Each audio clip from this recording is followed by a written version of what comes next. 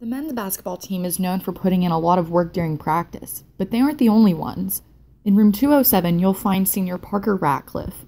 Parker grew up playing basketball in Pigeon Forge and wanted to get involved with the sport here. Coach Lefko at the time, our AD at Pigeon Forge High School, he told me, he knew some people down here, so he told me to get in contact with him. As a boy who watched UT basketball games with his grandfather, Parker found himself becoming a part of the team his sophomore year as a manager. The last 3 years here in basketball have been a great experience for me. Most people think that managers are just people who get water for the team members whenever they're thirsty or throw them a towel to wipe off their sweat during a game, but their job goes much further than that.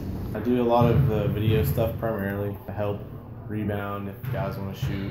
The managers also make sure to keep morale high, as freshman point guard Lamonte Turner has seen. Sometimes I wonder how they do what they do, but they all have really positive attitudes.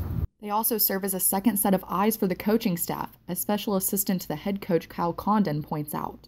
Really, they assist the coaches in that aspect, and they put our players at ease. Parker wants to coach in some capacity, but it's not just because of his love of the game. It's not all about the basketball aspect of it as much as I want to help kids progress with their life in the future. Parker graduates in the spring, but it's not goodbye just yet. He was just accepted into grad school, giving him more time to live out this Rocky Top dream.